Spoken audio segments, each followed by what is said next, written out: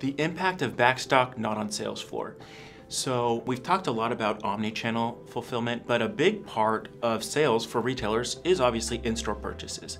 Backstock not on sales floor is a really important metric to be able to follow and understand the availability of items for your customers to purchase in stores. When you're doing an annual PI or your physical inventory, there's usually quite a bit of prep beforehand. So stores are cleaning up, facing everything forward, make sure that you're ready to count.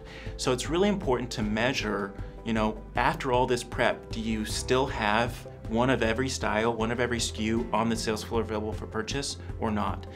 Today, when there's supply chain issues everywhere, it's really important to make sure, if you are short something, that's one thing, but if you have it, make sure it's available for sale for your client. That's why that's one of our metrics that we have in our inventory management on our scorecard report, is to be able to measure, not only are you able to fulfill omni-channel, but are your items actually available for sale on the sales floor? That's the importance of the Backstock not on sales floor metric, to be able to make sure it is available for your clients.